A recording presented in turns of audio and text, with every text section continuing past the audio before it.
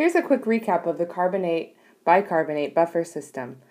The bicarbonate buffer system is in our blood and regulates the pH of our blood, keeping it around 7.4, 7.5. That's important for enzyme function. It also works with and functions because of the respiratory system, where we're always taking in carbon dioxide and exhaling it. And so that helps to balance the levels of carbonate and bicarbonate as well. So the equation for the buffer system starts with water and carbon dioxide. Those together yield, that's what the arrow means, carbonate. And carbonate can yield bicarbonate ions and a hydrogen ion. These reactions are reversible, so the bicarbonate and hydrogen can create carbonate, and the carbonate can create carbon dioxide and H2O. So it can move backwards or forwards. We'll keep the equation up at the top, and I'll show you a system in your blood. Imagine this is the blood, and we're just looking at the carbonate, bicarbonate, and hydrogen ions.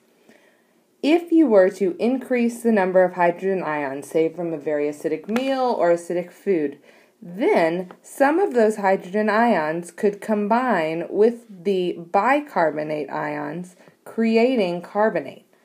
This shifts the direction of the equilibrium in favor of carbonic acid, as seen here. So the reaction is now producing more carbonic acid than it is bicarbonate. Now these are reversible, so things are always shifting back and forth, but we're now in the direction of carbonic acid. And that can be balanced out because you can always convert carbonic acid to CO2 and exhale the excess CO2. And that would bring the pH of the system back closer to 7.4 or 7.5.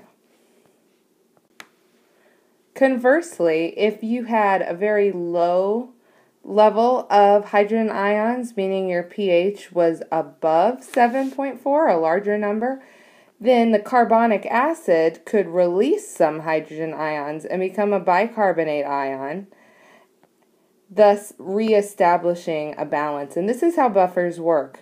They maintain a pH within a certain range by releasing hydrogen ions or absorbing hydrogen ions accordingly.